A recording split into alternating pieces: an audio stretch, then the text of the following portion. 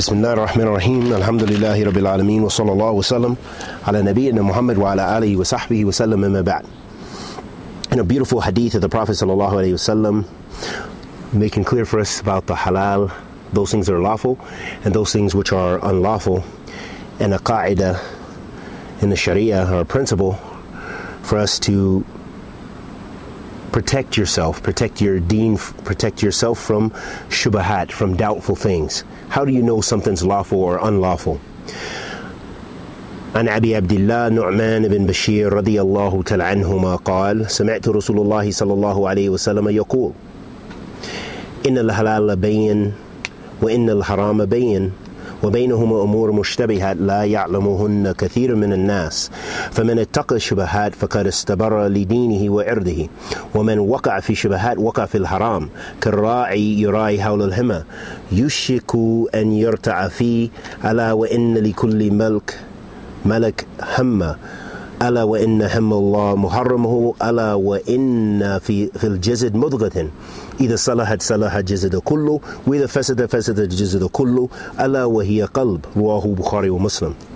In this hadith of the Prophet sallallahu alaihi wasallam, which was narrated by Abi Abdullah Nu'man ibn Bashir radiyallahu ta'ala anhuma, he said that I heard the Messenger of Allah sallallahu alaihi wasallam say, verily the lawful is clear and the unlawful is clear, and between them are doubtful things that most of the people are unaware of.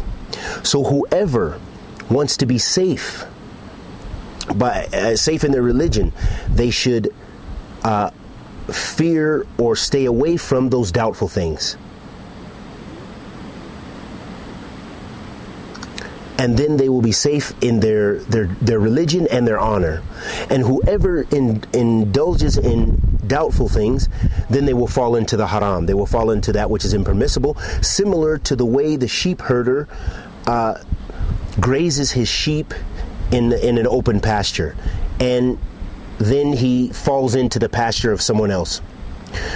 And verily the boundaries, that verily every king has his boundaries, and the boundary of Allah is the prohibitions. And verily in the body is a piece of flesh, a morsel of flesh. If it is sound, then the whole body is sound. If it is sick, then the whole body is sick, and verily it's the heart. And this is narrated in Bukhari and Muslim.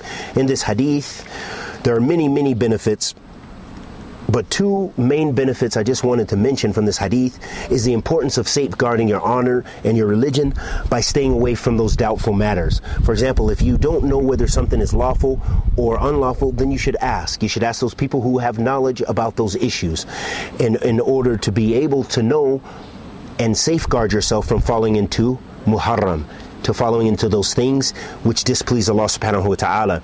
And the Salaf of this ummah, the pious predecessors, radiyallahu ta'ala anhum ajma'een, they were very serious that they would even leave some of the mubahat, those things which were permissible, in order that were permissible to do, but yet they were not, either they were disliked or they were just mubah. They were permissible in order to safeguard falling and prevent themselves from falling into the muharram. So this shows how much taqwa they had.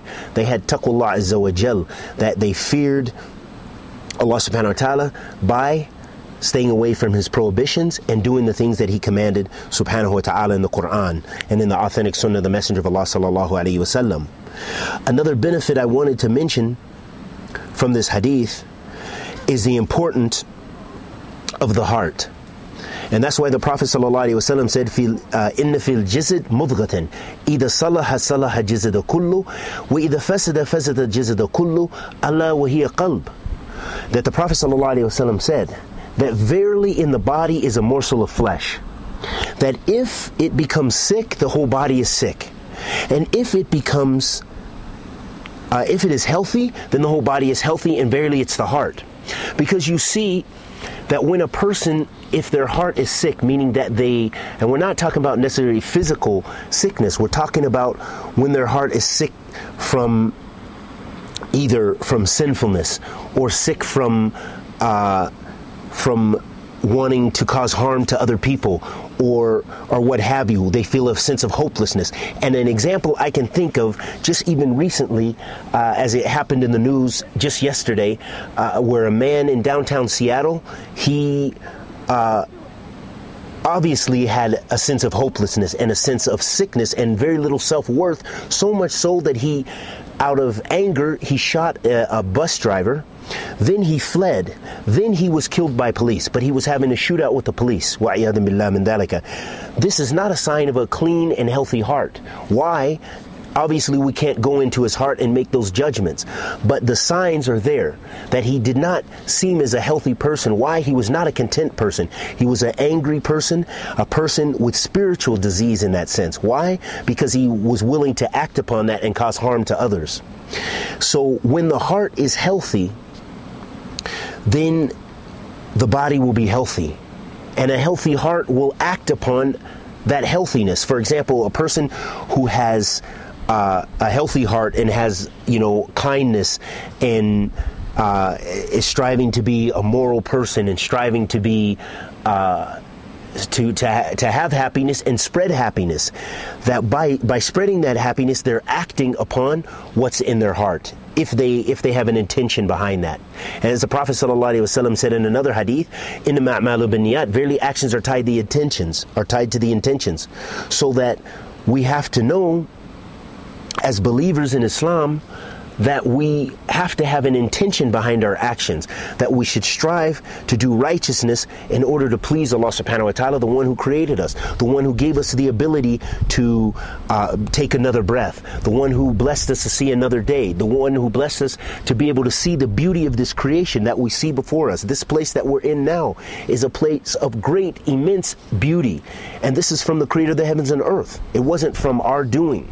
He can take it away from us, and He's the one who brought about this creation. So because He gives you those ni'am, those blessings and those favors, that you should act upon it with a healthy heart and by sharing righteousness. And may Allah subhanahu wa ta'ala forgive us of our sins and bless us to be of those people who are righteous, and bless us with al-nafi, rizqan tayyib wa amanan mutaqabbilan, wa sallallahu wa sallam ala nabiyyina Muhammad wa ala alihi wa sahbihi wa sallam.